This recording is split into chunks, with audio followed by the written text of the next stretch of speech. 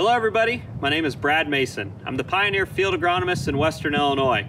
We're quickly approaching April, and just as quick as we were approaching April, our soil conditions are rapidly improving across most of Western Illinois. So the question begins, is it too early to plant corn or is it too early to plant soybeans? So I want to talk through a couple things that I look for to help mitigate some of the risk if I do make the decision to plant here the first week of April.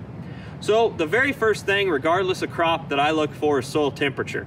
50 to 55 degrees has always been the rule of thumb. I do like 55 degrees and up for corn and 50 and up for soybeans, and it's just because we see a lot better uniform emergence when it comes to corn at 55 degrees and up. Does that mean I'm stopping the planter if it's 54? Maybe not, but just something to think about as we do that. With the soil conditions we have and the temperature we're looking to see here in that first week of April, soil temperature should be pretty good through most of that week, with a lot of 70s and 60s for our air temperatures and lows only being in the upper 50s. So soil temperature I'm not overly concerned about. Another thing I look for too is herbicide management. A lot of us, when we plant, we want to make sure we get our herbicides out there for a pre-emerge. One thing to watch is if you have moisture in the forecast and cold temperatures in the forecast, regardless of crop, make sure you're managing your herbicide programs appropriately so you don't run the risk of causing seedling injury because of herbicides. A lot of herbicides we run into in our pre-plant or pre-emerge herbicides can run the risk of damaging that seedling if we get into a cold and wet environment. We can only see really till the end of the first week of April, and the conditions look good with moisture and temperature, so I don't know if that's going to be a risk, but that is something to monitor, and I encourage you to talk to your Pioneer seed rep or agronomist on some of the herbicide tolerance we see of some products. The other thing that I talk about with corn and soybeans is emergence. So when it comes to emergence and GDUs, we typically say 90 to 120 for both crops.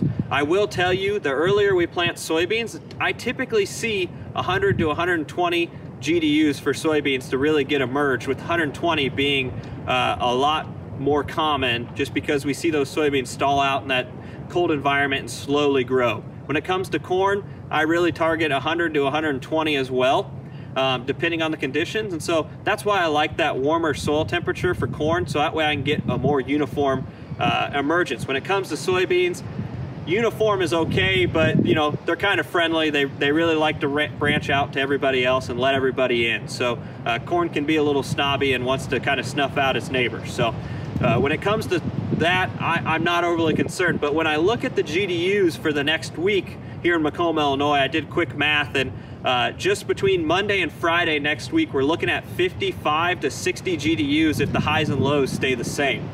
So what does that mean? We're halfway to emergence. So when we start to get in that second week of April, if we have another warm week of April, that gets us to 100 GDUs or more. So we could see crops emerge very quickly and timely, which is a good thing. We're not having an issue with that. But with us planting early, we have to think about what if we have another frost event like we had last year at the beginning of May. So when we talk about crops, we talk about corn frost sensitivity and soybeans frost sensitivity. So when it comes to corn, there's not a huge amount of risk. We can ding that crop. We saw that last year where people had corn up and it got frosted. It kind of lays it over, but typically within a week or two, it stands back up, it greens back up, that new growth is good to go. That's because the growing point of corn stays below ground until later in that season. Typically that V4, V5 time frame, we start to see it come up above the soil line. So it's not too big of an issue. When we talk about soybeans, that growing point, the second those cotyledons break the soil line, we are now susceptible to frost. The good news is that cotyledons have a waxy cuticle on them, so they are frost resistant, and we typically need a pretty solid frost for a good amount of time to kill them. But once we start to get those unifoliates and trifoliates out, we do run the risk of getting a frost and killing those growing points. So that is something to think about as we see the forecast ahead. I don't ever want to hedge and think that we're going to have another May frost, but it has happened. So just be cognizant of that. Make sure you're monitoring and watching the situation as those times come. The other thing I want to talk about is planting depth.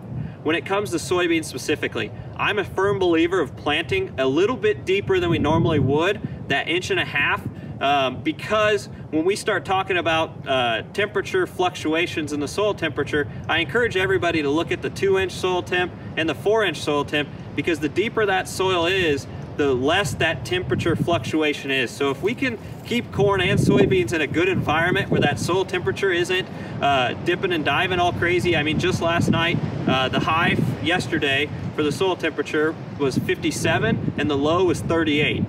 So that's almost a 20-degree soil change in that 2 inches. So the deeper you are in that soil profile, typically the less volatility there is. I'm not gonna tell somebody to go out and plant 3, 4, 5 inches deep, but make sure you're monitoring the soil temperature at the depth you're gonna plant. And like I said, I typically prefer soybeans planted a touch deeper if you're gonna plant them early. Same goes with population. I typically like to see a few more soybeans out there if you are gonna plant early. That being said, if you do make the decision to plant, I hope it works out for you. I know there's gonna be a lot of people that are gonna be looking for it with a good soil condition. So thank you all for watching, and I hope everybody has a safe planting season. That concludes this Pioneer Agronomy video podcast. Visit our page on pioneer.com and follow us on Twitter and Facebook for more agronomy insights.